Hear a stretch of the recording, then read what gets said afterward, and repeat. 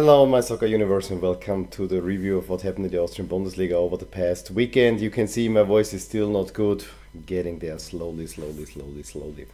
Um, it was an interesting round, and ahead of the international break, we actually have something that we didn't really expect happening, that we have a new leader in the table in Sturm Graz, who are still unbeaten. And at this point, you gotta say, they may be a challenger, although it's still very early in the season, but between the two international breaks, Salzburg actually did not have a really good window, so that's something to watch out for in the future. I, of course, was with my girls and this time with my aunt at the last game, so I have to talk about a little bit about that. We also had the Vienna teams who had been a little bit in some struggle, getting some clear wins as well. So I think the pressure is also a little bit relieved before the international break. But before we're gonna start that, I wanna show you here the fixtures for the cup round that has where we talked about the draw last time around. You see they're played from the 31st of October, which only one game, Wolfsburg's match at Leoben. Then we have a bunch of them on the 1st of November, and the 2nd of November we have two. I think an interesting one, Altach, Blau-Weiß, Linz. Altach is a team that probably should do that, and then of course the Graz Derby, which is a pretty big deal here. And I'm still wondering whether I should do a video, because LASK is about to play Sturm Graz then just 4 days later, whether I should do a video on the derby or I should do a video on just Sturm Graz. You let me know what you would like to see. Maybe I'll put a poll up. But let's talk the round. We had Rapid Vienna going to Austria Lucerne, and at this point Austria Lucerne really seems like the worst team in the league, losing easily 5-0. Austria win also with finally score goals again and hold on to a lead. Andy Gruber, I still don't understand why LASK let him go, but okay, scoring 3 in the process and getting also an easy win. And Austria Vienna at this moment, this was much needed for them because they're very low in the table. Hartberg took a while but also got 3 goals against Tirol, so I mean everything was really clear on Saturday. Sunday, let's talk LASK against Altach first. It was the expected really tough game for LASK, because I knew that Altach is not an opponent that will just fold. I expected it to be a game where you have to be careful not to concede counter-attack and not to be out-fought, and also where you have to take your chances. And yeah, it didn't really quite happen.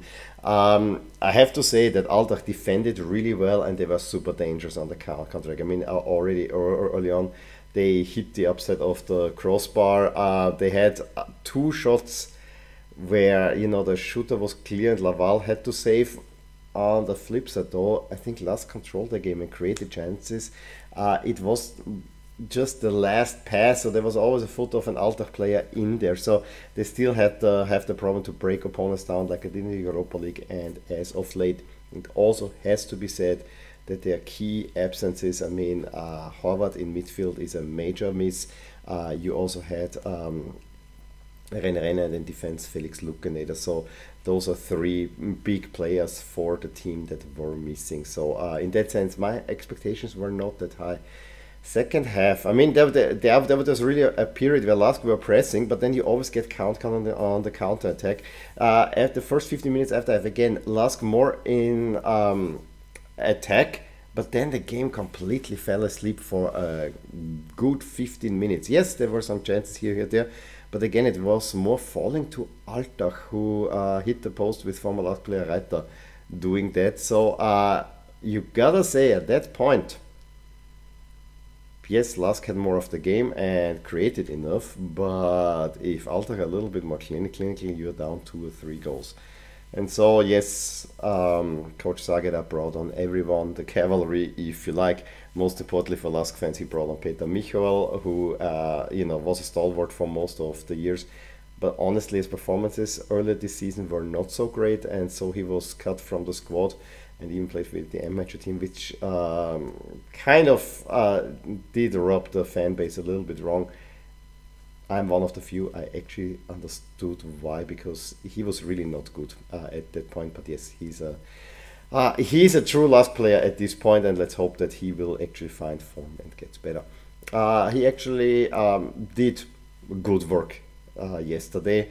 However, the goal came from tirelessly working Goiginger, and while his moves might be mostly very predictable, he finds Schul, who turns around, gets a slight deflection. The goal goes in the 82nd minute, right in front of us. Celebrations, and yes, the family was happy with that. It was a hard-fought win, but it was an important win because, like Salzburg, the LASK's performance, especially since the Liverpool game, that there was a real before Liverpool and after Liverpool performance-wise, and that was not so great. Let's move on to the top of the table, where it's the chase between Sturm and Salzburg. Both had to play in Kärnten. Wolfsburg actually took a lead through a Wüttrich own goal, where there was kind of calls for Sturm for a possible handball, but the same could be then said for in the second half before the go-ahead had goal. So I guess on balance it was right. The referee in studio kind of explained the decisions, and he was happy with either of them. I guess I was happy too. Sturm didn't create much, but the little they created, they actually converted quite brilliantly. It was a great free kick that got the equalizer, and a few minutes later a really nice move made it 2-1, and in that case Sturm turned the game around. That XG-wise they should have lost, but this shows you just the quality. And then Salzburg had actually a 2-0 lead, but before they have Klagenfurt pulls one back, and then they get to Jaritz and equalize in the 74th minute. And again, you have to ask, how good are Salzburg at this point? Again, it's early in the season and the points get halved, so it probably doesn't matter all that much. But with these results, Sturm Graz are sitting on top of the table, still unbeaten. There are chances of becoming champions slightly higher now. You see LASK and Hartberg probably kind of there in this no man's land. I would probably add Rapid, but not much more. Those are the teams that probably will round out the top 6. Maybe Austria Vienna can make a run for it, but I think there's quite some distance already there. And you see it also in the expected final regular season standings that it's those 6 teams that I've said that probably will make the top 6 at the moment.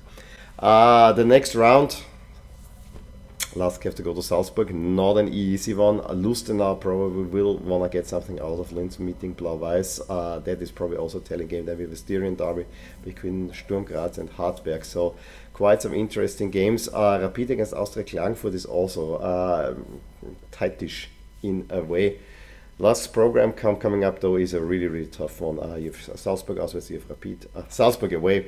You have Rapid away, you play the Sturm at home, you play the Derby away from home, and then you have 2 games at Union Saint-Gilloise, first away and then home. So really tough program coming up. So I'm not, let's put it, I'm not super optimistic for the upcoming games, but overall I think the direction is the right one, and one has to see that this season is probably a transition season where you want to get at least 4th, ideally 3rd spot, and I think they are on track of getting 3rd.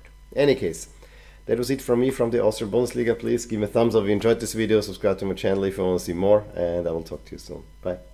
Hey there, I really hope you enjoyed this video, and if you did, here are some videos and playlists that you may enjoy too. Also, please consider subscribing to my channel and hitting the little bell icon so you get notified whenever something happens in my soccer universe. And with that, have a wonderful day. Bye.